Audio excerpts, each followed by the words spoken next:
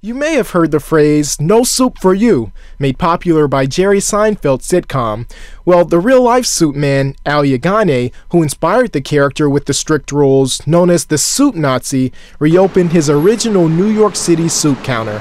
He closed the doors to his store back in 2005 after selling his rights to the business, although he remained very involved with the company.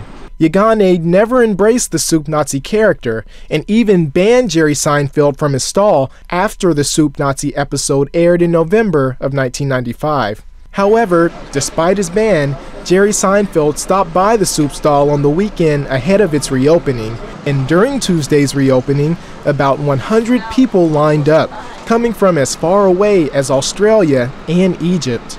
Since the original location was closed, the company opened 22 shops, with the soups also available for purchase online. Gary Hamilton for CBSNews.com.